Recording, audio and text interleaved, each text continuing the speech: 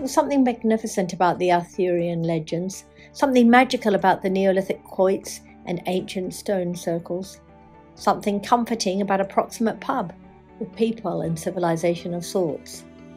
Even the mud on the moors reassuring, the sludge happy to hang around. Where she walked now, there were few signs of any human presence, and the earth seemed to disappear quickly, as if the virgin rocks, so recently released from the earth, needed feeding to grow. We saw lights in the upper field last night. It was Edith. It was amazing how mention of the fields still put John on edge after all these years. We thought we should ring you straight away. I've got Mary here too. Well, if they'd seen it last night, they'd not really rung straight away. It was too late to ring, and of course we had the power cut.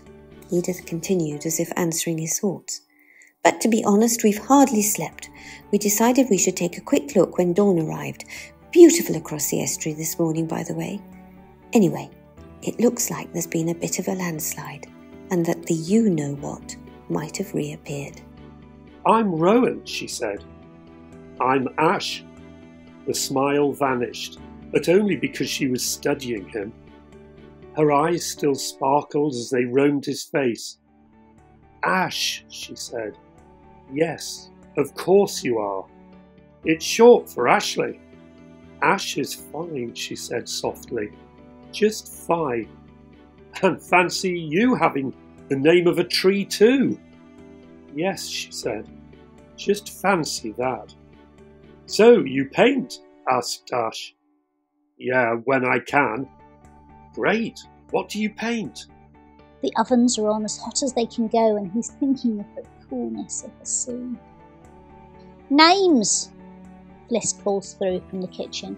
What are we going to call these pizzas, dude? Steve spins the dough on his fingers, stretching lightly until it's a circle as wide and round as this island. It feels like his own private beach. Tonight, it'll be all his, while everyone else on the island is sleeping. Perhaps he'll even sleep there, curled in the lee of a rock, waiting for seals to haul out and sing at dawn. Perhaps. No, Mother says, screwing her nose up and aiming her scowl at me. It's blinding me. I nudge her wheelchair out of the glare. And turn that racket off. She's lunging at my radio. I reach to lower the volume and knock a framed photograph off the shelf. It's not intentional, but it's no accident either. Clumsy, she moans. The frame holds a grainy snap taken of my mother as a child. She's smiling and sitting cross-legged under an apple tree growing in the garden of a small, neat cottage. Hazy images appear inside my head. I close my eyes. I have pigtails. I'm the same age as Mother in the photograph. I'm pushing open a gate.